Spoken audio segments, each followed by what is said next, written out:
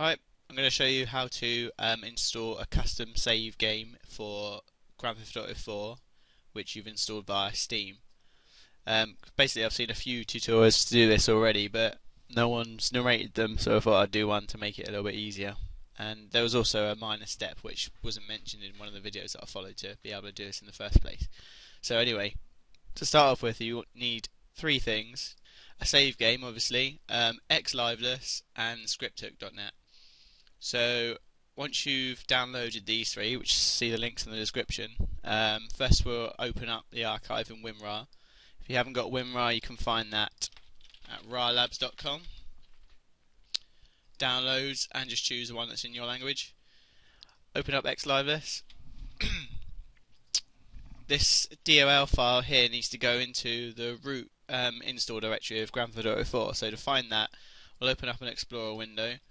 Type in C:// program files. If you're on 64-bit, it'll be in the x86 program files directory. Steam, Steam apps, common, Grand Theft Auto 4, GTA IV, and in here is where you need to stick your xlive DLL. So you can see I've already put it in there.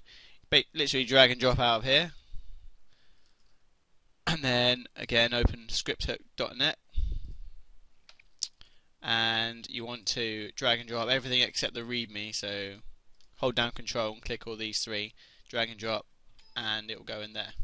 Okay, so once you've done that, you've installed what's called an ASI loader, and it means you can put scripts in this directory here, scripts, which lets you use things like trainers, so you can have infinite health, infinite armor, and all this stuff. So now it's going to look in a different directory than what it would normally. I think mostly because of the xlive DLL, which eliminates the need for using a Windows Live. You can find it by going to Documents, Rockstar Games, GTA IV. I didn't have a save games folder in here, so if you don't have one, right click, new folder, call it save games, all lowercase, one word, double click, and in here goes the game save. You don't need to have a control map dat file in there. If what you found online doesn't have one, don't worry, just literally open up your complete game save file, and just drag and drop the SGTA 400 file in there, and that'll put the save game in slot 1.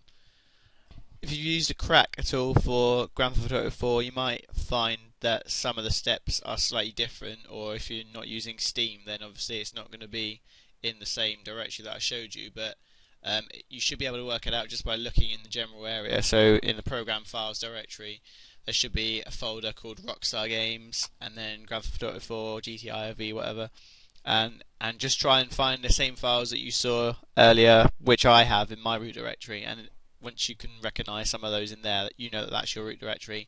Copy all the same files over, and it will, the xlive DLL will still move your save game folder to my documents, so that folder's the same whether you're on Steam or not.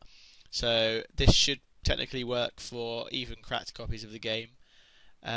So good luck with that.